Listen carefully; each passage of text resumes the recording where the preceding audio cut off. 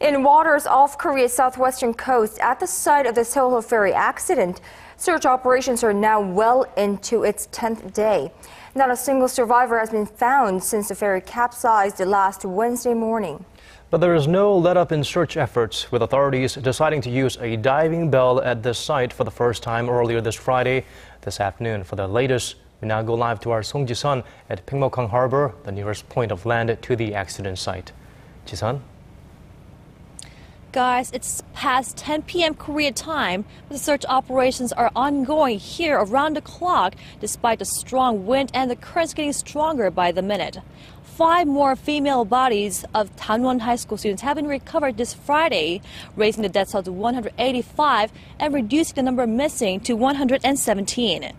Divers focused their search on the 4th level of the ship, where the cabins of most Danwon High School students were located. A diving bell, a chamber that can be used as a base and transportation of divers underwater, has arrived at the accident site and is on standby to be deployed. This will help to increase the number of divers engaged in search operations and would enable them to stay under the water for up to an hour without interruption. We'll have more details on that status in our later newscast. Despite the deployment of full manpower and equipment, it is becoming tougher to recover bodies compared to previous days. 1, because of the current getting stronger again, and 2, because of the obstacles within the ferry like broken furniture and the cargo.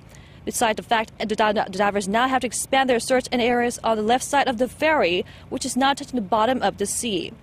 As for lifting the ferry, 5 cranes are on standby. The search operation will go on as parents of the missing have requested that the ferry not be lifted out of water until every body is recovered.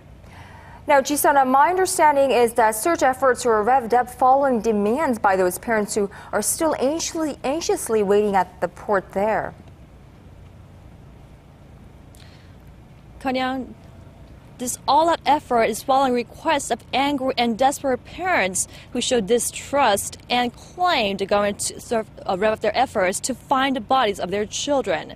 They have sat down with the Maritime Minister and the Chief Commissioner of the Coast Guard Thursday overnight for 7 hours, making their requests heard. More civilian divers were brought back into operation as the parents have requested. Also, after a handful of bodies were misidentified, some transported back and forth Jindo and Ansan, authorities have expedited DNA matching tests, and parents are notified of the result within 24 hours since the bodies were recovered and brought back on shore. The government is also providing military helicopters for transferring the bodies at the family's request. Several parents also got to the barge to witness search operations at the accident site this Friday. This has been Song Ji-sun reporting live from Paengmok-hang Harbor in Jindo.